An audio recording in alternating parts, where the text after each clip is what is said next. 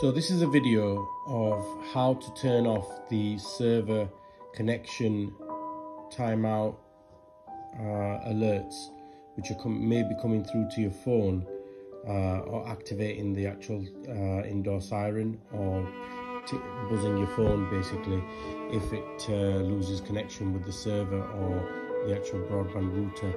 So we basically go to our home like this, and then we click on the devices.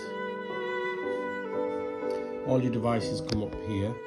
We then go to the hub, which is right at the top. Click on the cog.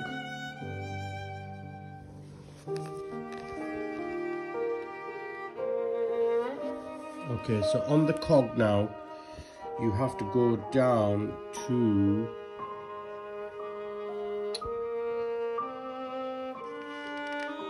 service,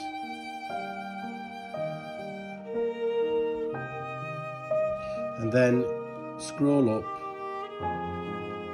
and go to server connection.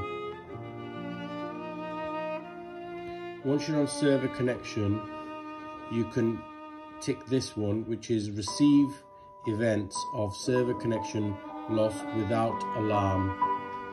So check that, so that's on. And then also notify connection loss over channels, so turn cellular off so it doesn't contact your cellular. It'll just do it over Ethernet and Wi-Fi.